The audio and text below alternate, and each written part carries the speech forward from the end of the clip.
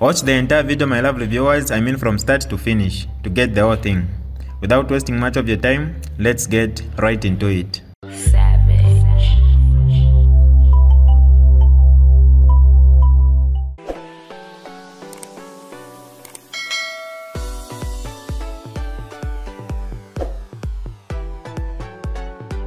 Hi lovely viewers, it's me again, your one and only Mutati Mpundu.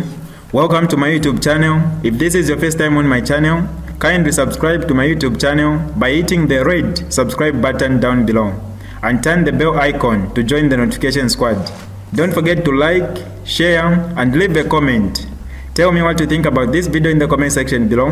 I'll be super glad to hear from you lovely viewers. Yeah. Good evening, how are you?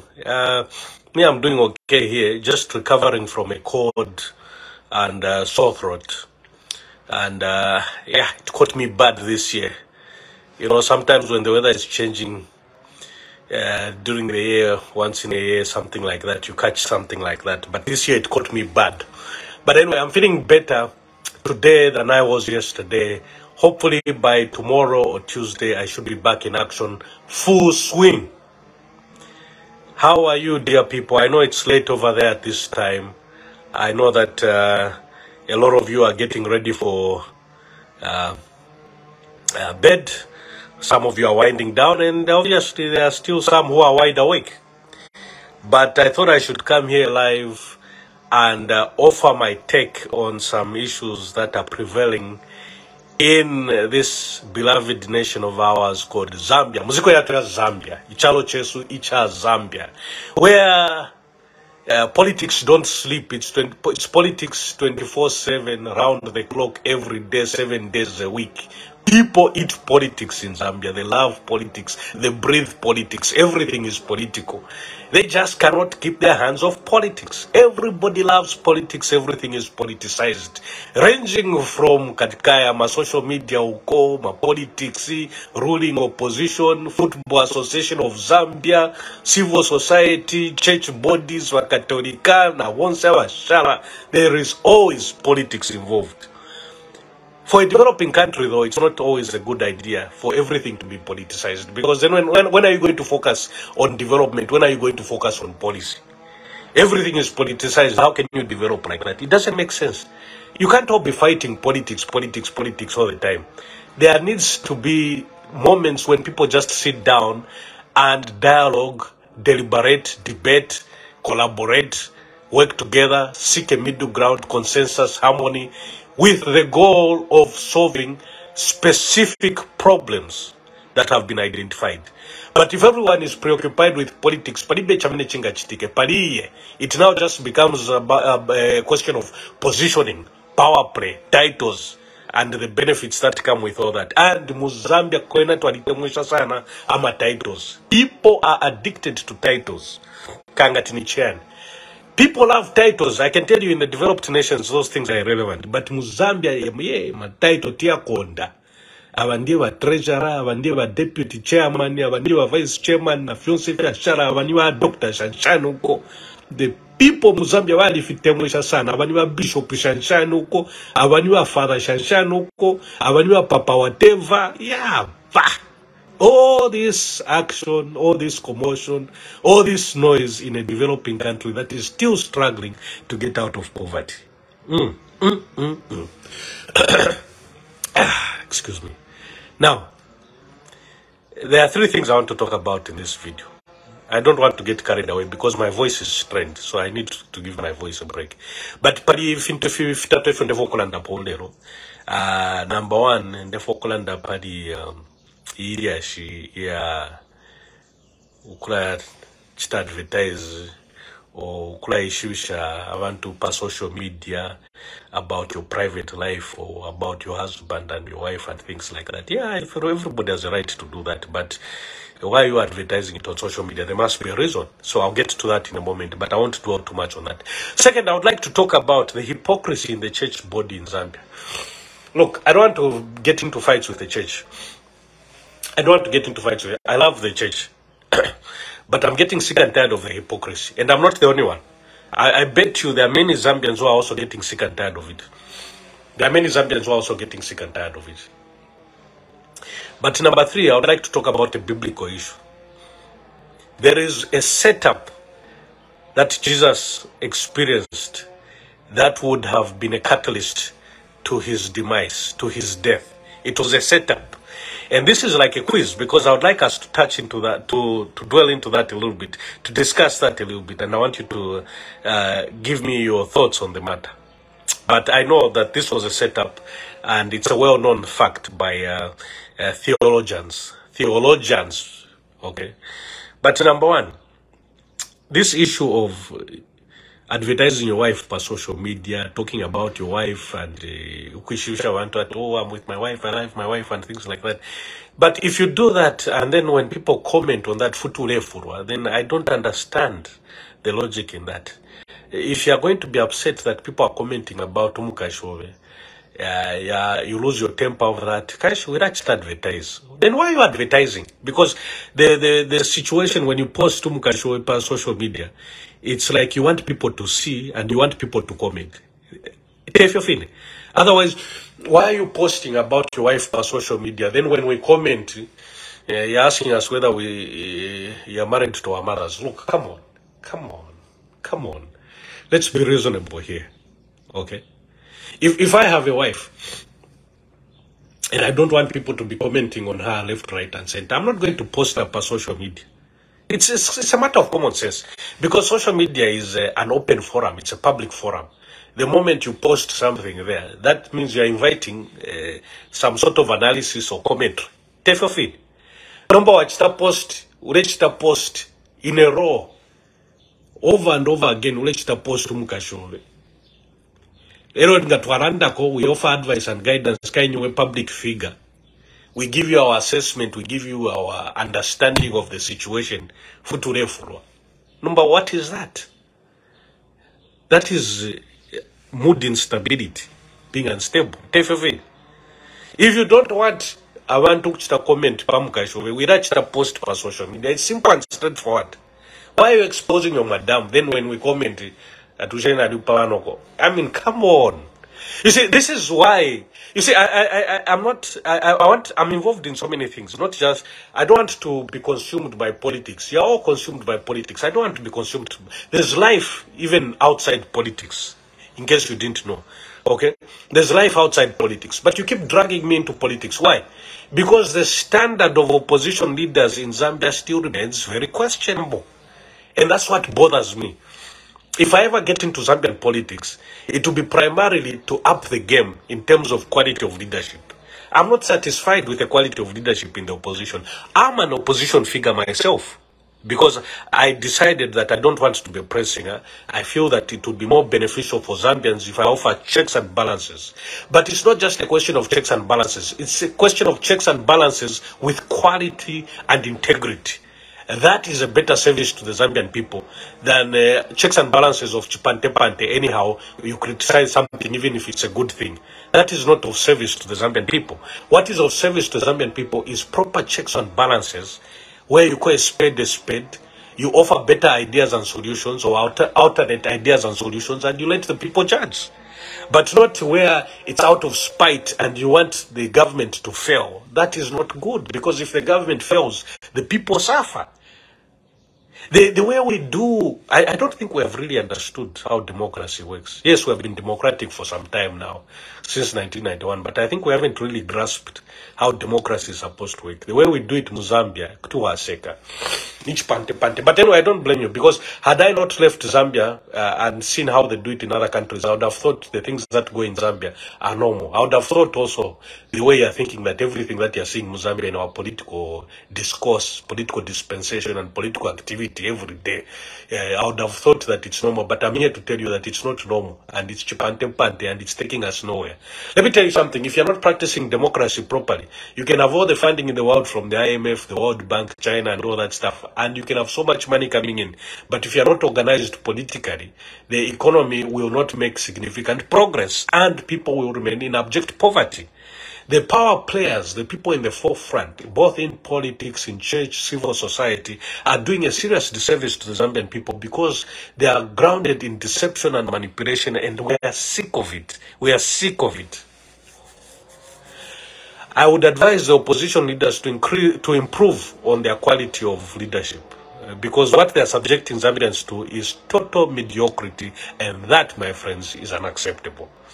If you are running as a presidential candidate, you are not supposed to use such foul language. You cannot be asking whether you are married to our mothers.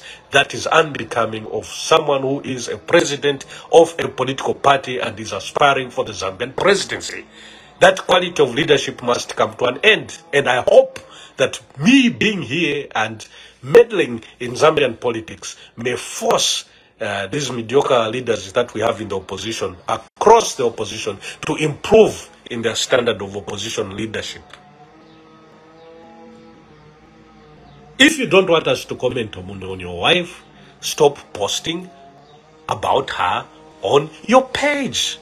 Why don't you understand that? Why don't you understand that? Now, let me move on to the second issue. I don't want to hold you up too much because I know it's late over there and you're trying to sleep. The second issue I wanted to talk about is the hypocrisy going on in the church. The hypocrisy. You see, I don't want, like I've said, to fight with these church bodies. But I'm so sick and tired of them. I'm so sick and tired of them. I'm so sick and tired of their hypocrisy. I'm so sick and tired of their tribalism. I'm so sick and tired of their lust for power. The church leadership eats very well, if you don't know. You the people are saying, oh, they speak for us, the poor. Please. Please. Please. Come on. I mean, we have been at this game long enough. You don't know that the most of the church leadership in Zambia, they are eating very well, drinking very well.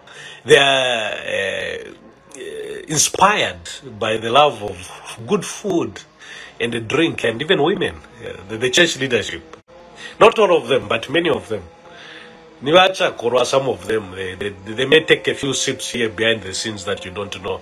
Sleep with some people around that you don't. Look, I was born, for example, let me not specify any churches because, again, I don't want to get into a fight with the churches. But the church bodies in Zambia have been overtaken by cadarism, hypocrisy, guilt, lust, selfishness, drunkenness, gluttony. And these are the people parading themselves and saying they are fighting for the poor. Give me a break. Look, there are some churches that provide valuable, essential services for their followers, for the community in general, and we thank them abundantly for that. But most of the church body in Zambia is highly questionable. And you will know that they are falling off the tracks, going off the rails, the more and more they dwell into politics, they dive into politics, they meddle into politics. Look, I already explained this yesterday, and I don't want to continue talking about the same thing every day. But this hypocrisy is just totally out of this world. The church should continue working hard to serve the poor. Just continue helping the poor. If you have food, give them food. If people are in jail, go there, talk to them, and help them reform. People getting out of jobs in jail. People getting out of jail, help them acquaint themselves with society so that they can fit into, simulate into society. People who are grieving loss of loved ones, try and provide counseling. People who are battling with alcoholism, drug abuse, terminal illness, try and offer solace. People who are struggling with sin, try and offer redemption. People who are dying, go by their bedside and pray for them. Getting too involved in politics. Look, my family is Catholic, by the way. I was born in the Catholic Church. I was baptized in the Catholic Church. St. Francis Kumakeni. My baptism name is Nicholas. So those of you who are saying, I don't know what I'm talking about. I know exactly what I'm talking about. Okay? When my late father was dying, it was a priest that came, or a representative from the Catholic Church came and prayed for him at his bedside. And then we also had the pastor from the Pentecostal church who also came and prayed for him at his bedside. So I appreciate these things. But that's what you're supposed to be doing. Okay? That's what you're supposed to be doing. Not jumping into politics. Jumping into politics. For what? For what? It is because you have been overtaken by cadarism, and you have been overtaken by a lust for power and alcohol and women. You need to stop that. So what I'm going to say is, you can't indict an entire church body. But you leaders in the upper whatever, try and keep your subordinates in line. When they stand before the pulpit, let them not be preoccupied by politics. Let them preach love. And behind the scenes, continue strengthening your wonderful programs to help people in very vulnerable positions. That is the best manifestation of love.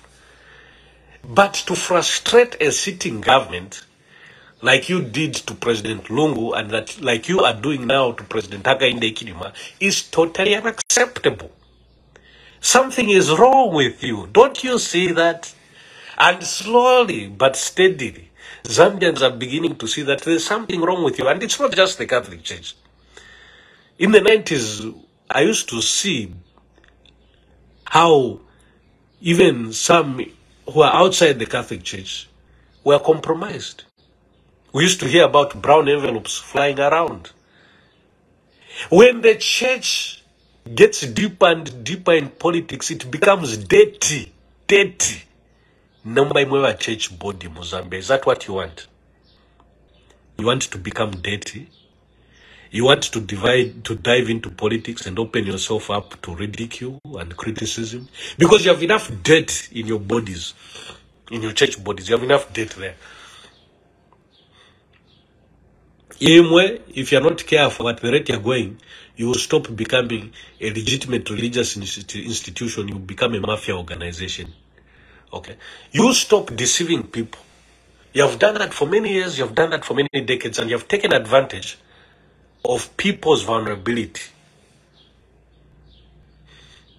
You manipulate people. You deceive people. Hiding behind the pulpit, hiding behind the cloth, hiding behind the word of God. You have lost your ways. You may not like me for saying this, but I'm telling you the truth. Hey, even the Pharisees didn't like Jesus. My goodness. People don't like the truth. The truth is you have lost your way. And because you have lost your way, you're going deeper and deeper into politics. You are the moral leaders of the nation, not the political leaders. You can't differentiate that. You see, for a developing country like Zambia to develop, everybody must stay in their lane. You can't all just jump into politics. Even me, I love politics, but I try not to jump into it because initially I wanted to get into the presidential race in 2026, but I'm not crazy about that idea. Unless it's a last resort. But I'm not, because there are many other things that I can do to contribute to national development. It's not just through politics. You see, for a developing country to like Zambia to develop, the church must stay in its lane. The politicians must stay in their lane. The military must stay in its lane. Civil servants must stay in their lane. Traditional leaders must stay in their lane. By everybody staying in their lane, they can focus on what they are there for and what they should be doing and improving on existing programs, which has the benefit of helping poor people. People who need help. People who need services. But if you are leaving your lanes and everybody, the traffic is flowing to politics, they are not going to eat politics. The church must stay in their lane. Go out in the streets, in the jails, in the hospitals, and go and help poor people, and sick people, and people who need help, and beggars in the streets, and orphans, and street children. You go and do that, man. And let the politicians do that, because we have enough problems in the political field. Already there's a lot of mediocrity in there. And really what I would like to do on the political front, if I can, is to help the opposition leaders improve on their quality of leadership. It's too mediocre. Okay? The opposition leadership, they leave so much to be desired. When I see the opposition leadership, there is not a single leader there that I can see who can replace President Hakainde and do a better job. There is no one I can see in there. Listen, I'm not going to lie to you. When I look at the opposition leadership in Zambia, I even lose my appetite because there's no personality that I've seen in there who can do a better job than President Hakainde. Which is a shame because in a population of 20 billion, you'd expect there to be quality leadership. But what the people are being subjected to is mediocre leadership. And I'm saying that's not good enough. We need good checks and balances in Zambia. But we also need better relations between the opposition and the ruling government. Because there are areas of common interest where they can work together to improve the conditions of people in Zambia. Anyway, I got carried away. I didn't want to talk as much as I'm putting a lot of pressure on my voice. So let me wind down on that. But it's a shame what the church is doing. It's really a big shame. They have decided to dive into politics. I know what it is. It's not about saving the poor. It's about power. Power is sweet. Power is sweet. And when they have power, they have money. And then when they have money, they can have bigger crowds, audiences, and followers in their church pews. But when are you going to start talking about redemption and salvation and healing? Because we need that in Zambia. There are a lot of people in Zambia who are hurting real bad in here, in the heart. There are a lot of Zambians who are suffering from mental health issues, mental illness. There are a lot of Zambians who are languishing in the streets. There are a lot of Zambians who are dying every day. And all you can think about is politics. If you are honest, we would have known that, we would have seen that. We are not stupid. We are not stupid. We are not stupid. The third issue that I would like to talk about, and then I close.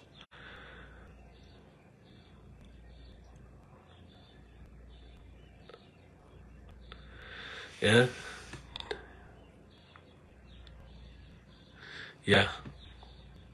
The third issue that I'd like to talk about is there was a setup situation that Jesus found himself in. It was very, very dangerous. It was a trap by the Pharisees.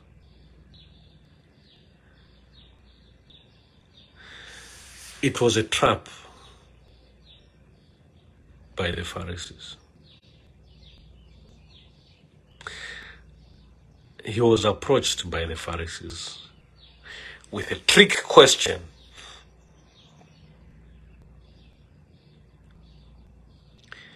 This was a setup by the leadership in the Pharisees, in their ranks, to set him up so that he could be labeled guilty for, I think, what would be in those days tantamount to treason.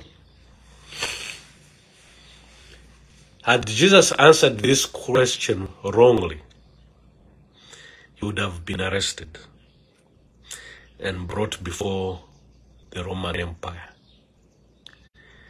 And they would have condemned him to death. But obviously, that would have led to his premature death, because as things were meant to be, what actually led to Jesus' death was when Judas betrayed him, and they were able to get hold of him. And they came up with all sorts of unsubstantiated charges. And you know that the charges were unsubstantiated because Pontius Pilate, whatever his name was, the one who was presiding over those proceedings, was actually reluctant to have Jesus killed. He was reluctant. He felt very uncomfortable about it, because in his judgment, the charges that were being brought before him were really unsubstantiated, and there just wasn't one clear-cut case where he could say that, okay, this is definitely a treasonable or a capital offense that is deserving of death. He felt very uncomfortable about it. But there were all these charges labeled, and I guess he just decided to please the crowd. Because he himself was fearing that if he didn't have Jesus killed, he would be killed for covering up or shielding Jesus. Anyway, I'm not going to waste much of your time. Does anyone know what situation I'm talking about? The question that the Pharisees asked Jesus. I forget the... it's in Mark chapter... Is it chapter 12, verse 7? Yeah, I think it's in Mark chapter 12, verse 7. I forget the chapter or verse, so forgive me if I'm wrong. All right, I'm not going to take up a lot of your time. But if you ask most theologians, they will tell you that when Jesus was approached, you know, they were always looking for something to pin Jesus on. But for all the commotion that Jesus was bringing along, you know, raising people from the dead, healing the blind, the sick, for all that commotion and Jesus building a very huge following within the 3 years of his ministry, the Pharisees still had a problem of finding a very specific charge that was worth pinning on Jesus to cause him a serious trouble. You know, they were struggling to find something, but they couldn't find it. What can we charge this guy with so that he's executed? Because this guy is a threat. He's exposing our hypocrisy. He's challenging our customs. He is a threat. We have to get rid of this guy. But they just couldn't find something. How are you going to try and kill someone who's raising the dead, healing the sick, healing the blind? People are following him, traveling long distances just to follow him. And they still couldn't find the right charge. So they came up with underhand tactics.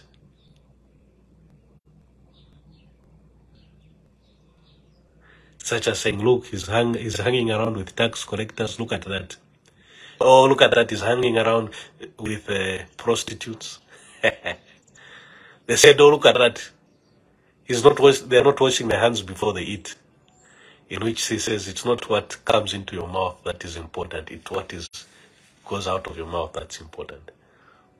They came up with so many things, silly things, but they couldn't pin him on that. Muyunda Matakala says, guess it's about paying to Caesar. Correct. It's about paying to Caesar. Go and ask the theologians. It sounds, when you all know about that passage in the Bible where it says, give Caesar what belongs to Caesar. Let me tell you something about that.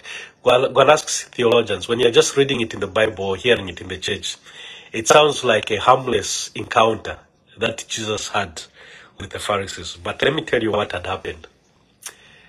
The Pharisees schemed, okay? They planned that, look, we can't pin this guy. He's giving us a headache.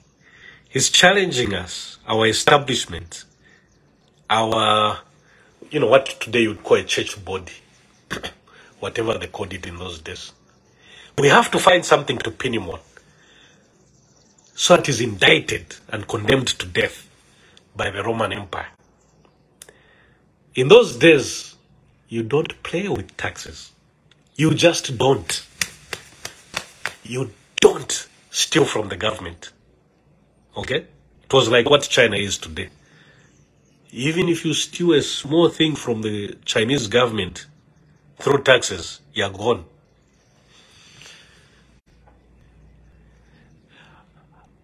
But in those days, it was more harsh than even China. You don't steal from the Roman government or from the Roman Empire. You don't. Matakala has answered correctly. That was the question. Now, what they had decided was, let's go and ask this guy this question. Because since his teachings are deviant, away from the norms, away from the way we've been doing it, this is a trap Since this Jesus guy had temokwasu kama penalty, nokulete fimfurunganyo, and calling himself the Son of Man, apa, that's where he's going to face the wrath of the mighty Roman Empire. So they came to him and they said, to who do we pay our taxes? Had Jesus said anything along the lines of, don't pay to Caesar, don't pay to the government, had he said anything defying the payment of taxes to Caesar, that would have been, he would have fallen right into the trap of the Pharisees. And that is what the Pharisees would have gone with to the authorities to convince them that this man is trying to overthrow the government, is inciting the masses, and is therefore deserving of death. That was the trap right there. And trust me, they had spent a lot of time planning that question. They had tried different questions to see which questions they should ask him. But that was the catch. That was their aha moment. And they always approached him nicely, with respect, as if they didn't have any ulterior motives. When Jesus said, give Caesar what belongs to Caesar, the Pharisees got so frustrated. They got so frustrated because his answer was the direct opposite of what they were expecting. And they just walked away. They just walked away. They said, this guy, we can't handle this guy. We don't want to do with him. Because his teaching was so different from what had been going on for centuries. They expected him. They expected Jesus to say, Caesar Panse, or what relevance is Caesar? I am the Son of Man. I tell you where that money should go, or it should go to the church or synagogue. They expected Jesus to say something like that. But that's not how he answered. So those Pharisees were very frustrated. Jesus said, give Caesar what belongs to Caesar. Pay your taxes. And obviously the scholars can extend the interpretation of that encounter in many ways, but really Jesus is acknowledging that there is government and you have to be faithful to your government when you pay taxes. Now, I don't know what the situation in Zambia is, but in developed countries like the USA, the church bodies are tax exempt. So, like, the Catholic Church doesn't pay taxes in America. But they're not supposed to participate in active politics. Like NGOs. It's worrisome when the church jumps into politics. If you have tax-exempt status, you're not supposed to be actively involved in politics per se.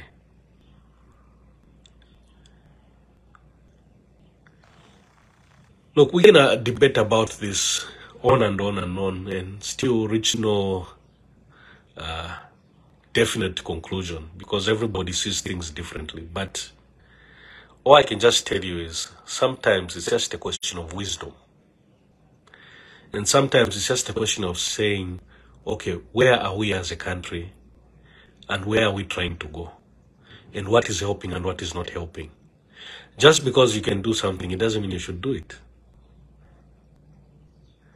Just because Zambia is a free democracy and anyone can say whatever they want, that doesn't necessarily mean that every Jim and Jack should dive into active politics. Wisdom dictates that if something is going to contribute to the division, then it's better to find a different approach. if something is going to contribute to tribalism, then maybe it's better to try a different approach. There's no reason why the government, why the Catholic Church, for example, can't try and work with the government behind the scenes to improve the plight of the poor. Instead of going on the pulpit and publicly indicting a government. They did that to President Lungu.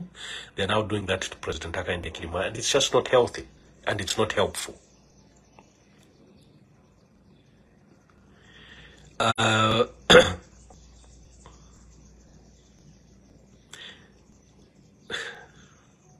Just because you can smoke a cigarette, that doesn't mean you should. Just because you can do something, or you have the right to do something, because I see the Catholic and other church leaders are insisting that they have a right to participate in politics.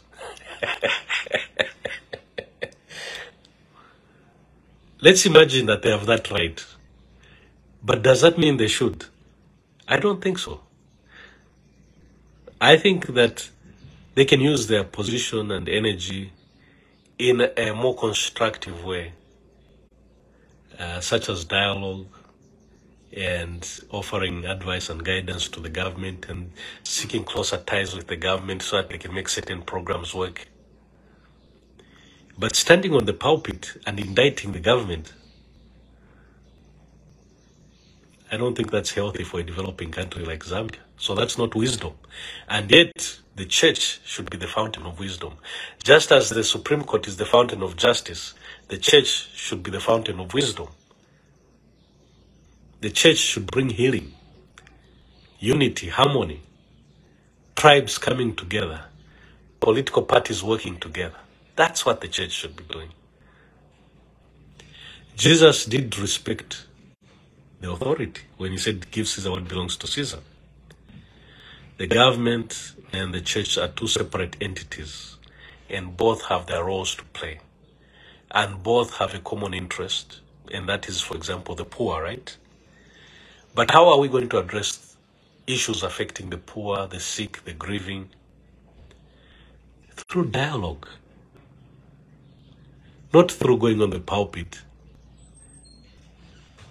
and making fun of graphs. That is not promoting harmony. That is not promoting unity. It is not promoting unity. It is promoting division. It is promoting tribalism. That's what it's doing. It's pitting one Zambian against the other. It is the church body using their immense influence to manipulate and deceive people. And that, my friends, is wrong. Work with government to make things happen. The people who should oppose government are the opposition leaders, because that's part of the democratic setup, right? Checks and balances. They should oppose, but not oppose uselessly or senselessly or vindictively, but constructively, by offering alternate ideas, proposals, and then let people make their judgment. That's how you do democracy, not the way we are doing it chipante-pante. Number one, mediocre leadership in the opposition. Number two, the church diving into politics. Wow. So you add mediocre opposition leaders or mediocre opposition leadership who are lasting for money, power, women, and all that stuff. And then you have a church body also lasting for power, political leadership. That's a disaster for a poor country like Zambia.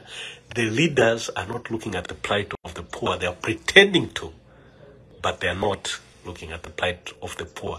They are looking for power and money. And that is where me and them are crossing paths. That's where we are differing right there. And Zambians must open up their eyes, because if Zambians let the church body know that they are not interested in divisive politics from the church, and if the Zambian people let the opposition know that they need to improve their style of opposition leadership, if Zambians let these forces know, things will be better for Zambia. But if you let these power players have their way, they are going to thrive on manipulation and deception, and that will keep poverty in Zambia for another 2-3 decades, and none of us want that. So I'm calling them out, and I'm exposing their hypocrisy, and I'm saying that they will not proceed with their mission unnoticed. I will continue keeping an eye on them and challenging them to tell the truth, to be honest. Okay? Okay, I think I've talked enough. Thank you for watching, and you have a good night. I'll see you this coming week. God bless. Thank you for watching. I appreciate you. This is DJ Mutati exclusive. Alright, that's all for you today, lovely viewers. If you did enjoy the video, please don't forget to leave a comment in the comment section below. Tell me what you think about the video you just watched in the comment section below. I'll be super glad to hear from you, lovely viewers. Once again, I go by the name of Mutati Mpundu. I love you, peace, I gotta go.